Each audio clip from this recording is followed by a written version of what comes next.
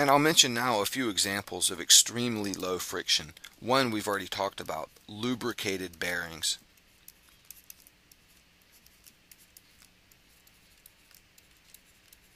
If you have a car or something else that has to bear weight, a lot of weight, and you need it to move efficiently, lubricated bearings are a great way to go. Another place where there's very low friction is in your body, in your joints. A ball and socket joint, for example, you typically have a bone that's shaped like this on the end, and it fits into another bone like this. Like this might be at your elbow, for example. Here's one part of your arm and the other part of your arm, and this part can rotate. So this is kind of like a hinge right here. This bone could rotate back and forth like that. Well, there's going to be friction right here between the two surfaces. Well, the tissues in here, right in here in your joint, are very, very low friction, like on the same order of smoothness as lubricated bearings. They typically move very, very easily, and there's usually a membrane around your joint, and there's some fluid in there, and the membrane keeps the fluid in, so it's a lubricated joint, and it's very, very smooth. Sometimes if you have an injury, I remember having an ankle injury in high school, and the tissue right in here was damaged some, and when I would move my ankle, I could kind of feel it grinding a little bit. Didn't hurt real bad, but you could tell something was wrong in there until it got well, and once the tissues healed, then it was normal again. But joints, that's an example of very, very low friction. Another example that you might be familiar with is an air hockey table.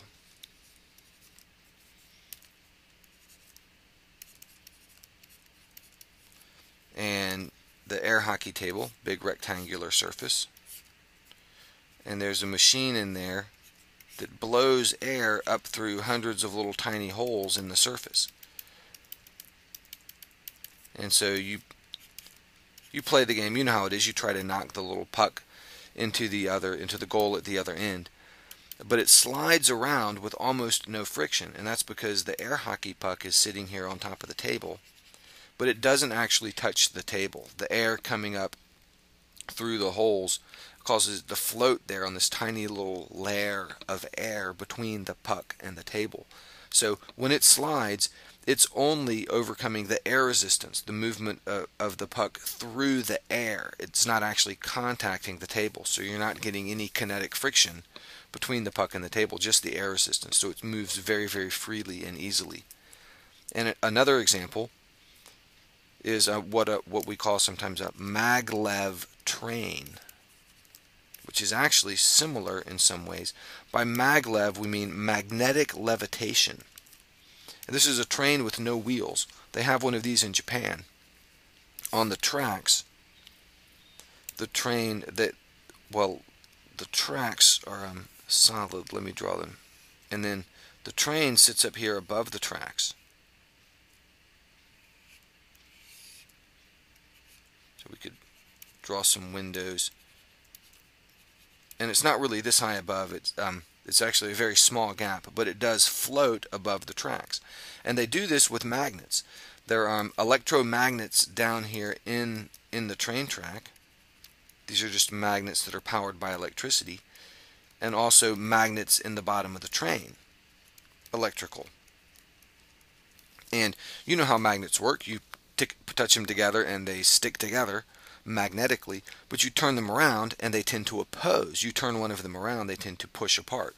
Well, they set up the magnets here in a way such that they're pushing against each other, and that lifts the train up off the track. That's why they call it magnetic levitation.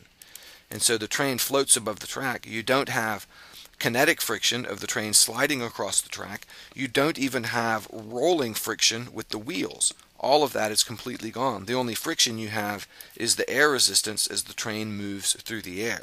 So they, of course, want to have a streamlined shape so the train can move through the air effectively. But they've eliminated the rolling friction from the wheels.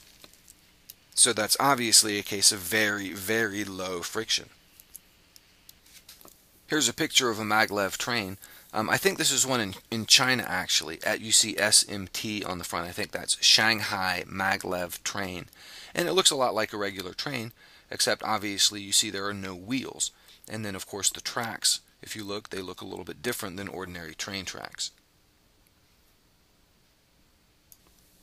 And there's a picture of the interior, kind of cool, high-tech looking train.